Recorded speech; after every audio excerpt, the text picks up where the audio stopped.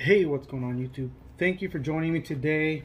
In this video we're going to talk about how I completely messed up my pre-trip inspection. So if you want to know more about it, stay till the end and I'll catch you on the other side. Give a damn about a hater when I feel like it. Not today, not today, not today, not tomorrow. Get out my way, please, I'm trying to get paid. Alright, welcome back. Thank you for joining me. My name is Abdiel, for any of you that don't know me yet. In this channel, I'm recording my entire journey in the CDL apprenticeship program. I'm currently in the CAP program with Snyder. I will be making a lot of videos to update you guys on my whole entire journey, and even after my CDL apprenticeship, whether I graduate or not, I will keep updating you guys with more and more videos. But my goal is to get my CDL license and be able to own my own commercial vehicles, you know, at least one or two, maybe 3, 4 more. But anyways, let's get to the video. Alright, welcome back. Thank you for joining me today. Yeah, just like you heard it in the video, I failed my pre-trip. So I'm going to explain to you guys what I mean by that. So today was Monday. This is the first day of the last week for the CDL apprenticeship program with Snyder, also known as the CAP program. And if you watch my previous videos, you know that I completed my 2 weeks over the road, something that I was waiting for a very long time, and I finally completed it last week. But today, Monday, was the very first day of the last week, and on this specific week, the very first day we were gonna do pre-trip inspection as a practice, and we were gonna also practice our backups, our parallel parking, and the actual offset parking and straight line backing. But let me explain to you what I mean by I failed my pre-trip. So I went to school. I was really pumped because you know, sometimes it's good, sometimes it's bad, but my confidence level has gone up quite significantly to a point where I was just like, you know what, if they ask who wants to go first to do the pre-trip test or practice test, I want to go first. And sure enough, yeah, as soon as we get there, you know, we get to the the lobby. It was around 6:30 to 7 when we actually headed out to the field where they have everything set up. And you know, I was staying close to the instructor and I was kind of hearing everything he was saying, and he basically said, yeah, whoever passes their pre-trip, and if the other instructor tells me that you guys are good, or whoever passed it is good, you're gonna move on to practice your backups. But if you don't pass your pre-trip, you're not gonna get a chance to back up, to practice your backups. So anyway, so I thought to myself, like, I want to go home. I want to finish this, get it over with, and go home. So as soon as the opportunity came by, I asked to go first. And yeah, I was nervous, but at the same time, I wanted to do it for 2 reasons. Well, I was hoping I could pass it the first time, but if I didn't pass it, it's alright, because then I had the rest of the day to practice on whatever I failed. And that is precisely what I did, because I failed my pre-trip test, practice test. It was not the real one, luckily, but it was just the practice test. And again, they use Monday as the first day to do your pre-trip and determine whether you're good at it or if you need more work on it. And if you're good at it, then they allow you to move forward and do your practice, your parallel, your offset, and your straight back. So yeah, long story short, I decided to go first. I was very confident, and I started on the outside. I did the front of the vehicle. Bam, nailed it. I went to the side of the engine compartment for the passenger side. Boom, nailed it. I went to the driver's side, which is the most detailed side, and boom, I didn't nail it because I missed two things that I shouldn't have missed, but because I was a little nervous, I forgot to mention it was the coolant reservoir I needed to say that it's supposed to be filled in between the minimum and the maximum level. So I got a point written down. And again, when you're doing your testing, whether it's practice or the real one, the more points you have, the worse it is. So they wrote down a negative remark.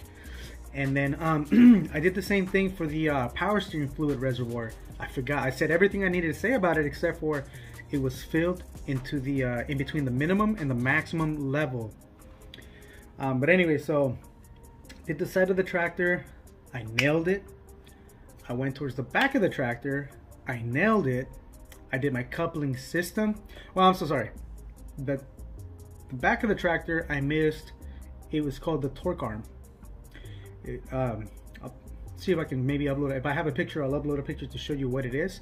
But it's just one component that's right above the differential.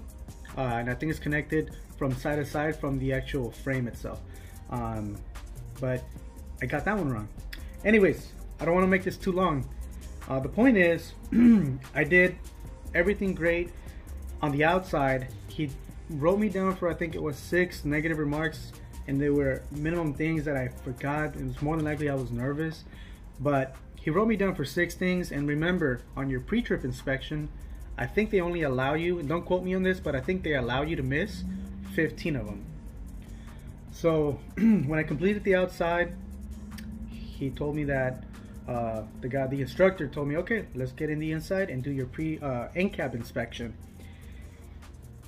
And exactly what I was hoping that didn't happen happened.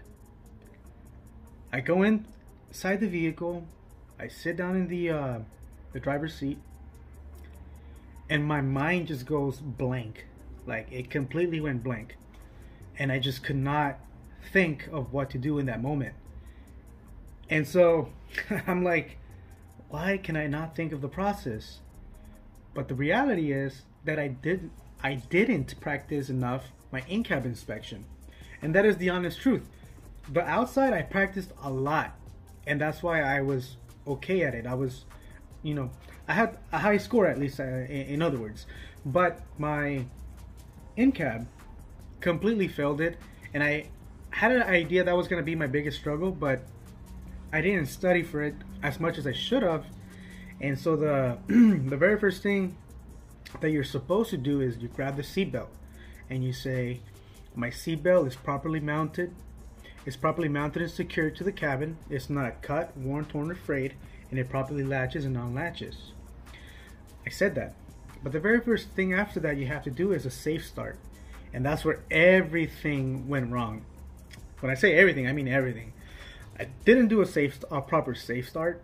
I was jumping from this section to that section, and then I went to the windshield, and then I went back to the here, and I was all over the place. And the instructor was just looking at me like, all right, yeah. He basically told me, all right, you need to stop. He's like, look, don't think about the outside. Don't worry about the outside. The outside, you have it nailed down. Very good. He's like, but I need you to grab this sheet of paper, and I need you to follow all of the steps for the in-cab inspection. And I was just looking at him like, okay. I'm like, yep. I'm like, I failed it, right? I mean, like, if this would have been me on the test, on the real test, it would have been a fail. I would have failed my pre-trip. So then he proceeded to allow me to do my my tug test, my trailer tug test, tractor tug test, and my service brake test, and then all of my brake testing, and I passed. I passed those 2 subjects. So long story short, the one thing I didn't pass was the in-cab, but that's all you need. If you completely butcher it and get it wrong, then there's only so many points you can get written down for, or negative remarks you can get written down for. And yeah, so he just stopped me. He said, you know what, look, I don't have no problem with you doing the outside. Just try to study this paper. When you feel comfortable, let me know, and we'll retake it again. And then if you get it right next time, you're able to go and practice your backups. And I was like, okay. Like I said, the very good thing was I was the very first one to do it, and it either reason. Either I was going to get it right and move on, or I was going to mess up somewhere, fail, but I was going to do this at an early time during the day where I had plenty of time to study, go back, retake it, and pass. And that's exactly what happened. After lunch, or before lunch, the whole entire time, I was just in my mind practicing, looking at the paper. I'm like, all right, practice. I would go inside the vehicle, practice, follow the order. I had a couple of students help me, and I was helping as well, vice versa. And we were just helping each other. And after a couple of hours and after lunchtime, that's when I talked to the instructor and I said, hey, look, listen, I think I'm okay now. So if you have the time and you're able to, test me again. And yeah, that's exactly what happened. So we went back out. He was testing me from the beginning. As soon as he saw that, yeah, I had no problem again in the outside, he said, all right, let's get inside. And then did my my in-cab inspection. Nailed it. Boom. I nailed that sucker. I did my my tuck testing, and I had nailed it before, but I nailed it again. I did my brake testing, and then I nailed it again. And then bam, I was just boom happy. And so as soon as I finished and he said, all right, you're good, you're ready to go practice your backups, I went and I joined a couple of the students that were already there. And the instructor that we had there as well, super knowledgeable. And the very first thing he tells you, if you follow my instructions in every turn you're going to make to do a offset or a parallel parking, which they're identical, the same maneuver, the movement you do is identical for either or. If you follow exactly what I tell you and you do it in the moment in time I tell you, you're gonna get it. And he was not lying. It was very, very straightforward. And so, long story short, I did my backing as well, and I passed. So then the very first thing that he told me was, that other instructor, he said, will you feel comfortable to do your actual CDL test, your DMV test, early in the morning? And I said yes. So there you go. If they tell you to practice, man, you gotta practice. If they tell you to follow their instructions, man, you gotta follow their instructions. As simple as that. And I should have known that I already knew I was gonna, that was my biggest struggle, was the in-cab. But somehow I didn't think too much of it. And little did I know, I got a big slap to the face and a reality check, because let's just say I was slightly overconfident, or maybe I was just not thinking about it the way I was supposed to think about it. But anyways, luckily, I passed. And I'm scheduled to do my actual DMV test tomorrow early in the morning, man. That is freaking great news. And as soon as I'm done, and if I pass my test, when I pass my test, I'm not gonna have that doubt in mind. I'll be confident. I'm gonna keep studying for the rest of the day today. But when I do pass, they're gonna fly me back home tomorrow, that very same day. So if any other student takes a test and they pass, whoever does pass, they get sent out that same day ASAP back to the house with your certificate, and then submit all the paperwork to the DMV, and I will officially be a CDL Class A driver. Dude, that is amazing. That is amazing. So look, all I gotta say is this: if I can do it, you can do it as well. Be very confident in yourself. Be confident in the process, and confident in the instructors that have been doing it for many years. And if you follow their direction, if you follow their instruction, you will be successful. So first and foremost, you have to be confident with yourself, but don't cut corners thinking that you don't need to study, because it happened to me. I wasn't thinking I needed to cut corners, but I just didn't think about it, and I didn't study hard enough. And then sure enough, I got my reality check, but it was well deserved, and luckily I was able to pass it, and now I'm taking my test tomorrow. So once again, if you haven't already, subscribe to the channel, smash that like button, and hit that notification icon. I'm gonna give you guys updates. Even if I graduate tomorrow, I'll give you an update, but even after that, I'm gonna update you my entire way as I'm going, because I want to document everything I do within the whole trucking industry. So that's something that you're interested in. If you want to see a rookie like me go through this whole entire process, hopefully pass, and move on to trucking, and hopefully sooner than later to bigger and greater things, because like I said, I want to own my own truck as soon as possible, and I'll make a video on that to let you know why. But I have my reasons, and I will document that as well. So my goal is to do it ASAP, own my truck as soon as I can. But anyways, if you have any questions, please also put them in the comments below. Let me know what you think about this whole entire experience that I just had.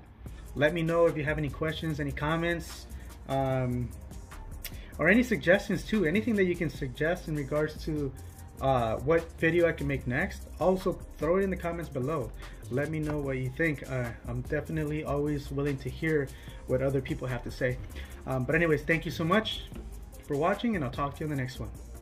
Have a good one.